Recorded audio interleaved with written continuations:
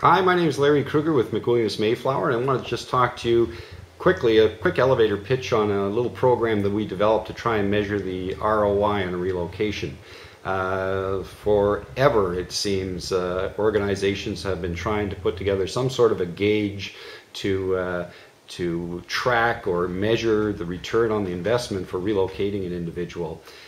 We've put together an internal program, 10 electronic questions that are answered on a scale of 1 to 10 that we think gives you a very good idea as to the success of the spend.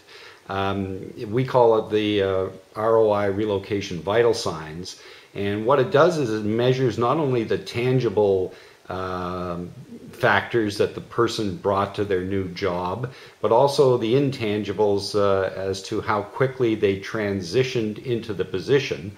And when you put the scores up against a scorecard, it gives you a pretty good idea if they brought good value to the new position, as well as if they transitioned into that position quickly and without a lot of upheaval to the department. So we think we've got it. It's a difficult challenge because not everyone is directly responsible for the bottom line, and there are administrative and management positions that can only be measured by how smoothly the department continues to operate or operates once the individual has arrived. So we set it up for you. We don't get involved in it. We give you the electronic questions. You can add your own. We give you a scorecard and a kind of a rating system so that you can get some sort of a measurement.